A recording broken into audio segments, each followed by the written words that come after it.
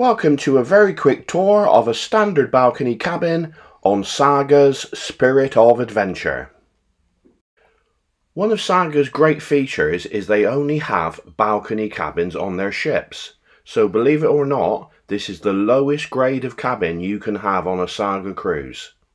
Even though this is the lowest grade cabin, it's still a very generous 215 square feet.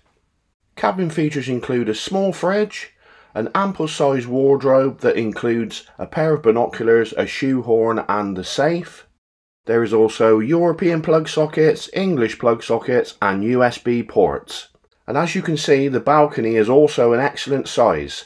There is also tea and coffee making facilities and 24-hour a day room service. All the furnishings and the bedding is of the highest quality. And in the excellent sized bathroom you'll find complimentary toiletries and a glass shower door. On our cruise on the Spirit of Adventure we stayed in a midship suite, so why not watch that video now? Just click the link here.